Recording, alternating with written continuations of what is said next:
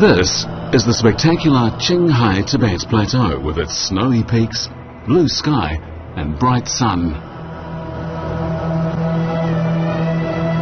The Potala Palace on the roof of the world is also a spectacular sight.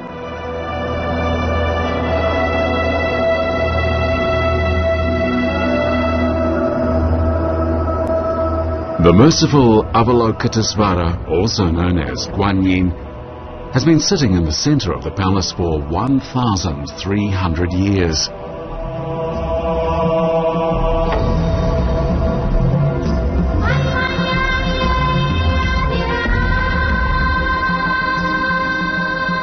Potala Palace is like a pearl on the snowy plateau.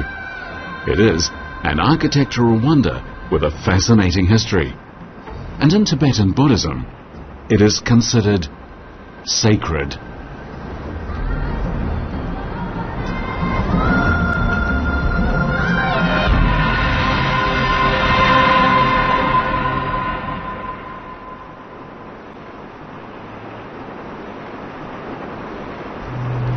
This is Major Kunga, 40 kilometers from Lhasa.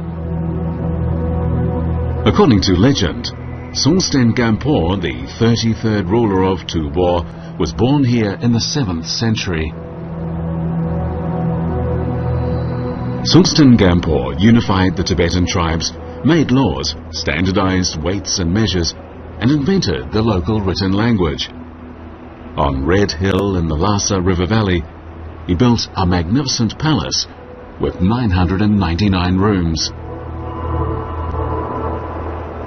The palace was called, in Tibetan, the Treasure Palace on Red Hill.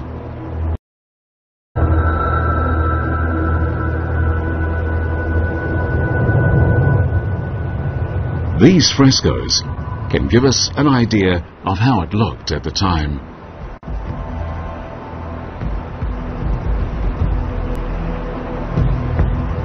That palace, however, didn't survive. Today, only the Dharma King Cave and Guan Yin Hall remain.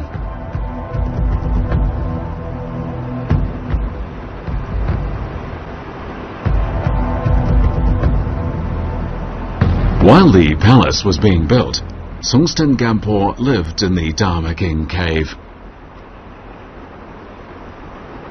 It is one of the oldest buildings inside the Potala Palace complex.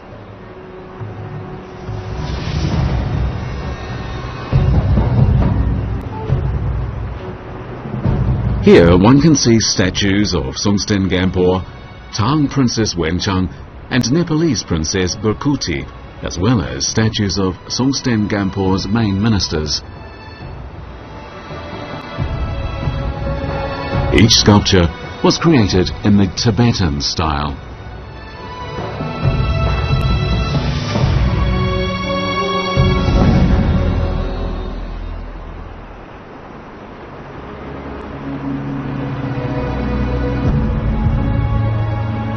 After unifying Tibet by force, Songtsen Gampo introduced Buddhism to unify the people ideologically. First, he sent for this sculpture from India, the 11-faced Avalokitesvara.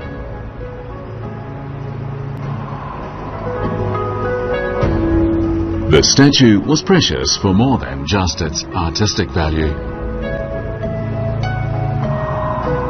According to Tibetan history books, this sculpture was not carved, but formed naturally inside a sandalwood tree. Over the years, it's been repeatedly gilded.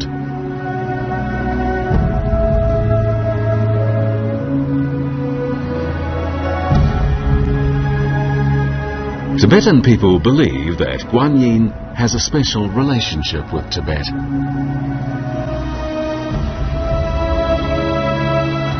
This mural inside the Potala Palace depicts Guan Yin's monkey, who had 6 red-faced meat-eating children with a female demon in Tibet.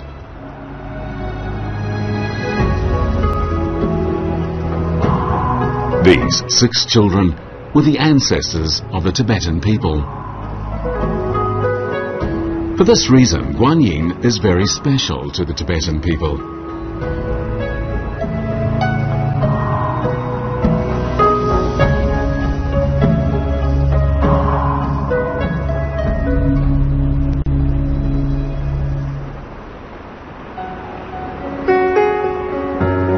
Tibetans also believe that Songtsen Gampo was an incarnation of Guanyin. Naturally, the place where he lived was Guanyin's temple. For this reason, the name of Songtsen Gampo's palace was changed to Potala Palace, which in Tibetan means the place where Guanyin lived.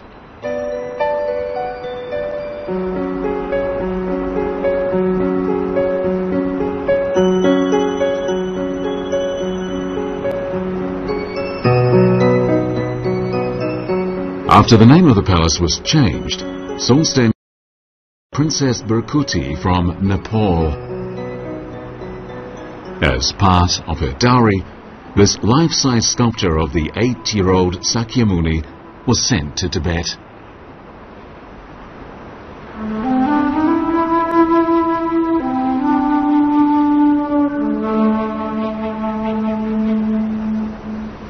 The sculpture is now inside Ramocha Temple. Before long, Songtsen Gampo sent an envoy to ask for the hand of a Tang princess.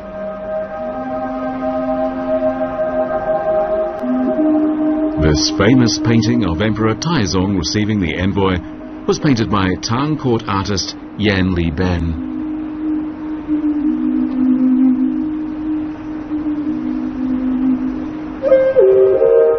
In the year 641 AD, the 16-year-old Princess Wencheng reluctantly left the capital, Chang'an. The princess was accompanied by 300 workers with various skills and 2 warriors.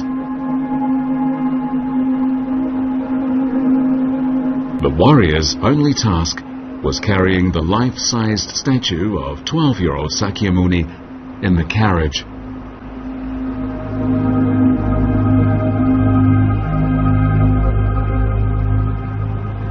It took 3 years for them to reach Lhasa.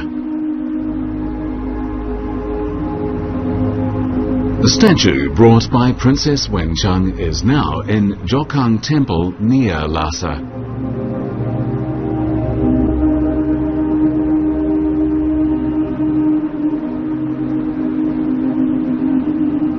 Jokang Temple is in fact 3 kilometers southeast of Lhasa. For Buddhists, this temple is the center of the world.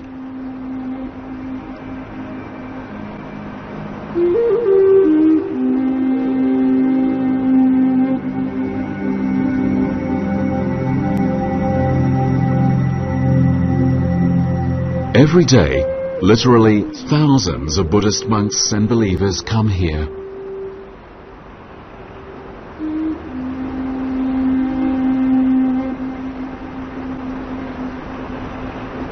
Of all the statues of Sakyamuni, only the 2 of him as a child were made according to his actual height when Sakyamuni was alive, and he personally performed the consecration ceremony.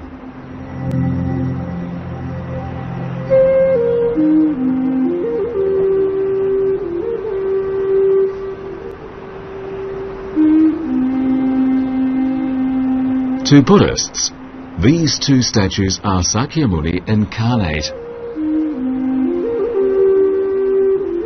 Viewing either one is believed to be equivalent to seeing Sakyamuni in person.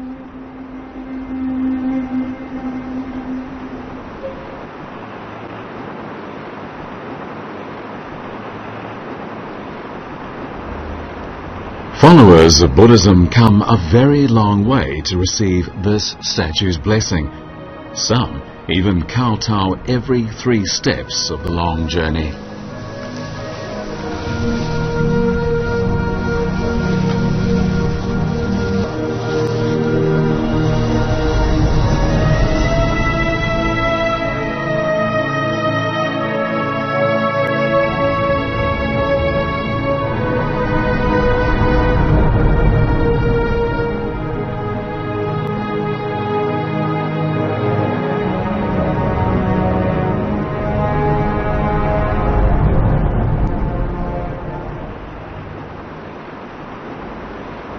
Like most temples built on a plain, Jokhang Temple is surrounded by other buildings for various functions.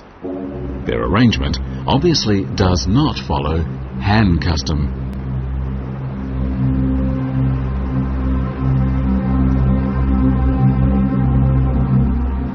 The golden roofs of these buildings, however, reflect Tibetan architecture influenced by Han customs. This shows that in the 7th century, Han, Tibetan and Indian styles were blended in Buddhist architecture.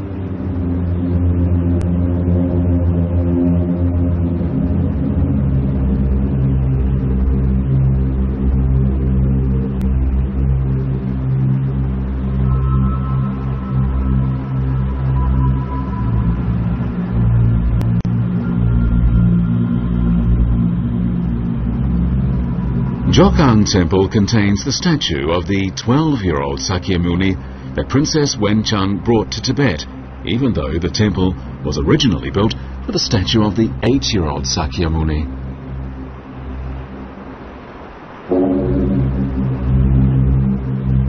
There's an interesting story behind this mystery. After Princess Wenchang died, there were rumours that the Tang army was coming to seize the statue. For this reason, the senior monks from Jokhang Temple switched the statues.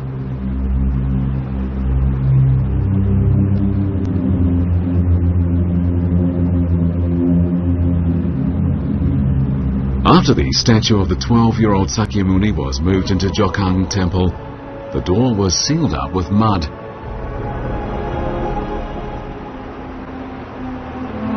After the rumour died out, the door was unsealed and the statue remained in Jokhang Temple.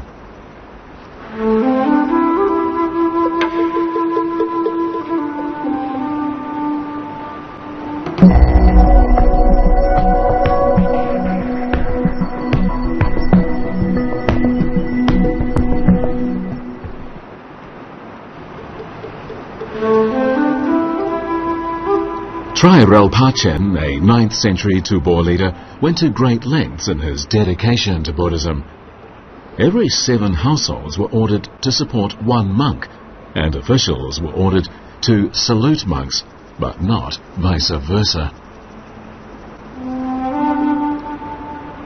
Under these policies, the number of temples and monks dramatically increased, eventually exceeding the people's capacity to support them. The greatly decreased government revenue increased internal government disputes.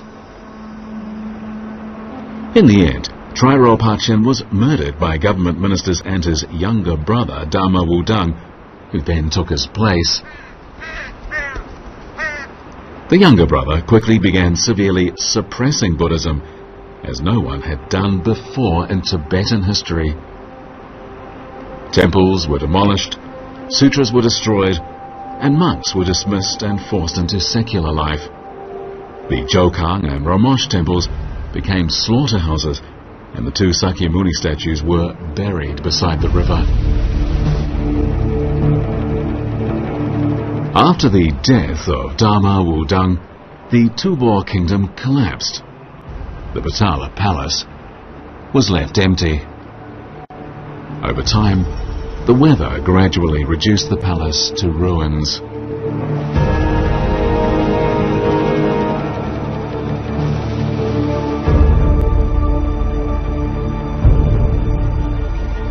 In the early 9th century, Tibet entered an era of fragmentation.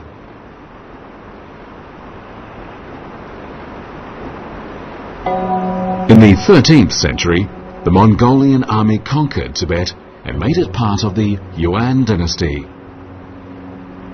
Ever since, Tibet has been an inseparable part of Chinese territory.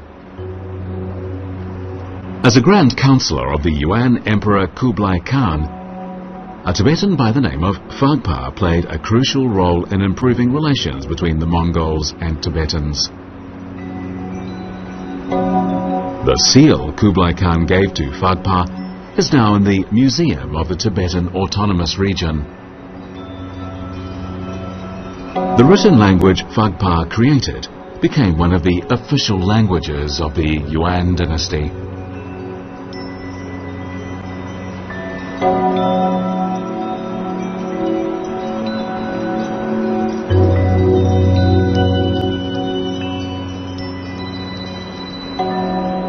This is Tsongkhapa, founder of the Gelug school of Tibetan Buddhism.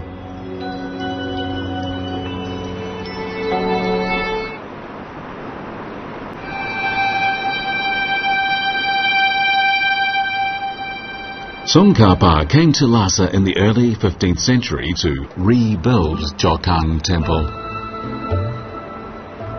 On Tibetan New Year's Day of the year 1409, Tsongkhapa convened the first Buddhist ceremony inside the newly restored Jokhang Temple.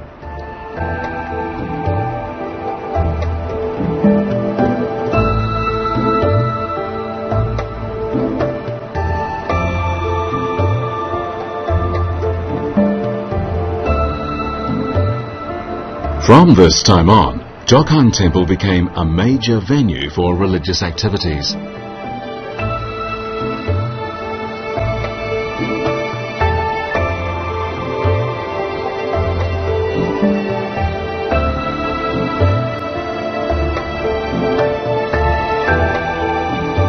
Tsongkhapa thus restored the status of Jokhang Temple in Buddhism and attracted many disciples.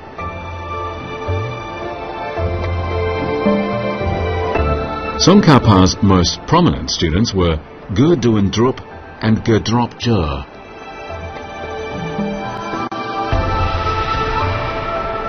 Gurduen Drup was the first Dalai Lama. Gurdrop Jur was the first Panchen Lama.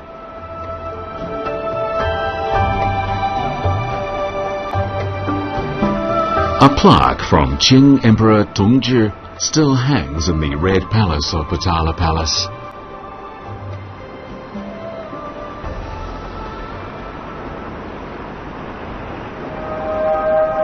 On the walls around the plaque are portraits of past incarnations of the Dalai Lama. One of the portraits is of Sonam Gyatso, the first to be granted the title of Dalai Lama by Mongolian ruler Atlan Khan.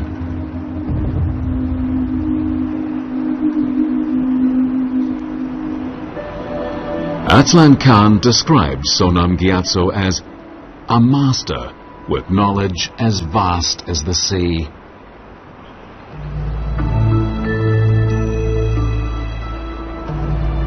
This was, in fact, the first time the title of Dalai Lama was granted.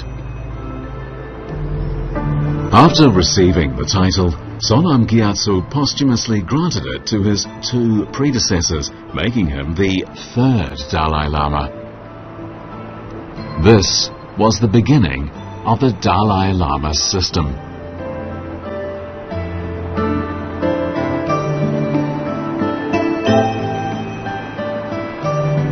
Beginning in the 16th century, Tsongkhapa's Gelug school of Tibetan Buddhism became increasingly influential in both Tibet and Mongolia. Each Dalai Lama maintained close ties with the Mongolian leaders.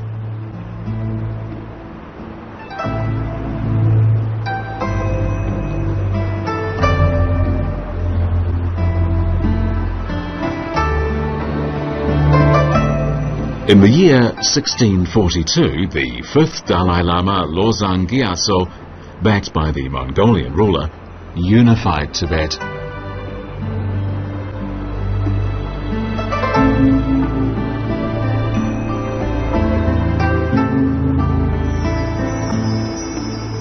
This event is depicted on the second floor of the Red Palace in these frescoes. The fifth Dalai Lama decided to rebuild Potala Palace on Red Hill. In the year 1645, he presided over the foundation ceremony for the White Palace. It was, however, another 3 years before the White Palace was completed. The Red Palace wasn't completed until 42 years later. In 1694, the spectacular Potala Palace once again stood on Red Hill.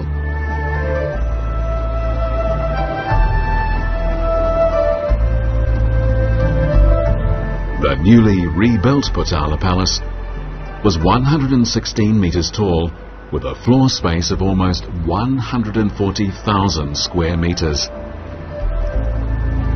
Building this palace on a sloping mountainside without digging into the ground for the foundation was quite a feat considering the available technology of the time.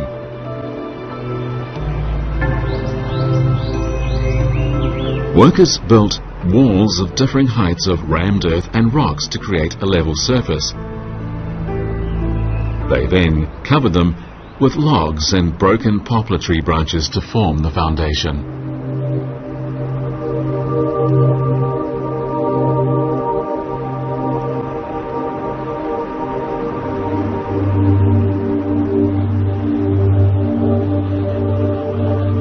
The foundation can be seen below the palace floor.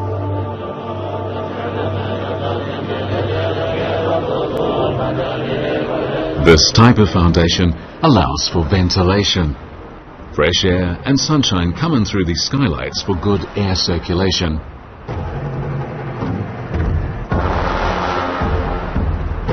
Even though the walls are 5 meters thick, the inside of the palace is well lit, well ventilated, cool in summer and warm in winter.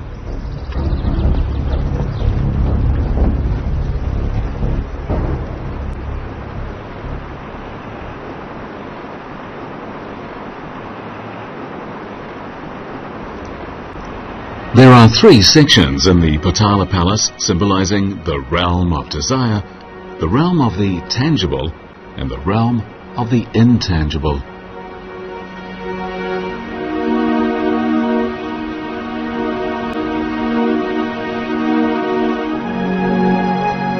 The square building in front of the hill stands for the realm of worldly desires.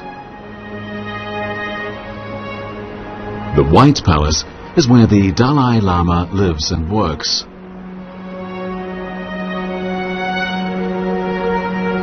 The Red Palace contains the soul pagodas of the past 10 Dalai Lamas.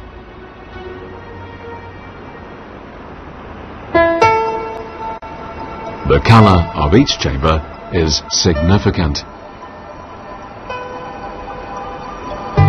White represents mercy. Red represents wisdom and strength, and gold represents supreme power.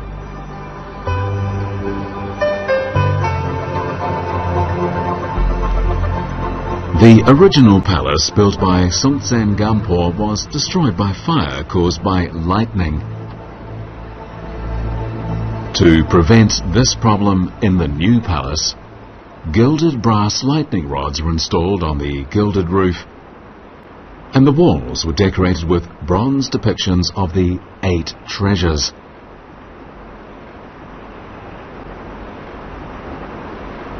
Any lightning strike would hit the rods, go down the wires to the 8 treasures on the wall, and then pass harmlessly into the ground. These lightning rods have protected the palace now for over 300 years.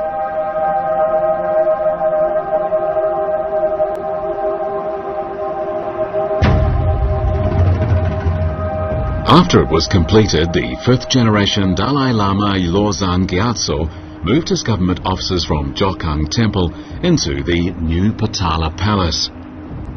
Once again, the political and religious centre of Tibet was on Red Hill.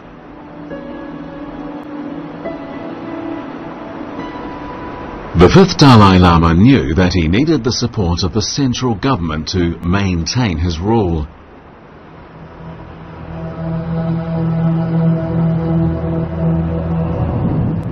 This being the case, in 1652, Qing Emperor Xunzhi summoned the 5th Dalai Lama to the Forbidden City over 4,000 kilometers away.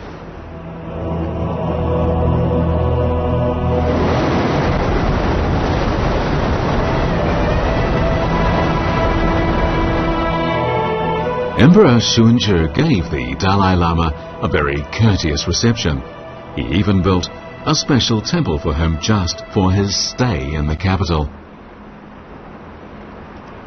That temple is Beijing's Yellow Temple. Today, the Yellow Temple is the highest college for Tibetan Buddhist studies.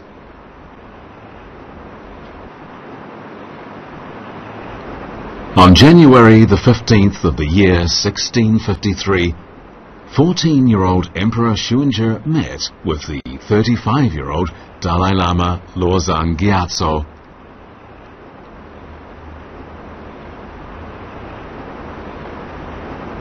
The long trip Losang Gyatso made to Beijing is depicted on the walls of the Red Palace.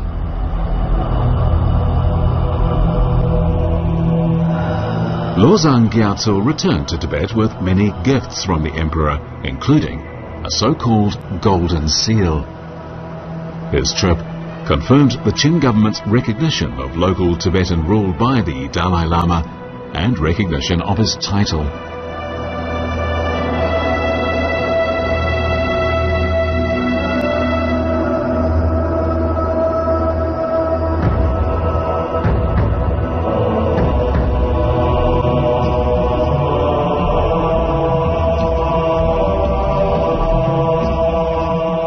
In the Tibetan language, Norbulinka, built especially for the Dalai Lama, means treasured garden. Norbulinka was built around 1740 as a summer palace for the Dalai Lama. It occupies an area of 360,000 square meters, making it 60 hectares larger than Beijing's summer palace. Before the palace was built, this area was a wilderness area with wild animals and heavy bush. The Qing minister stationed in Tibet enjoyed coming here for pleasure every summer when he met with the Dalai Lama. The Dalai Lama built Liangting Palace here for the minister.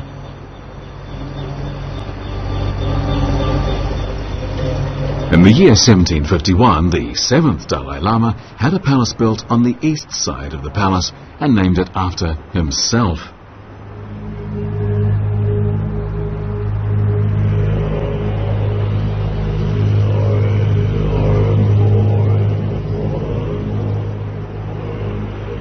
Succeeding Dalai Lamas renovated and expanded Norbulinka until it reached its present size.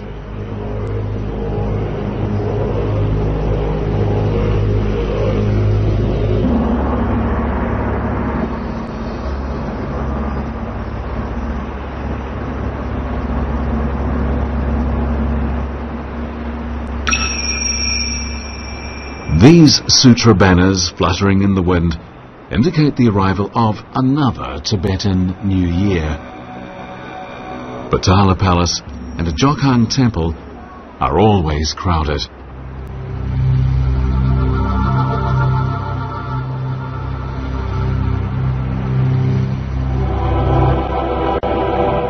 Lighting a butter candle is the Tibetan way of praying for world peace and local prosperity.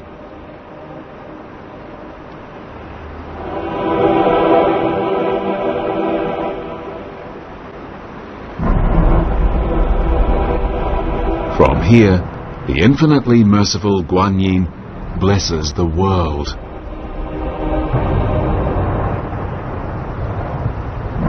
It is Guan Yin's wish that everyone in the world finds the spiritual peace they seek in the profound Tibetan culture.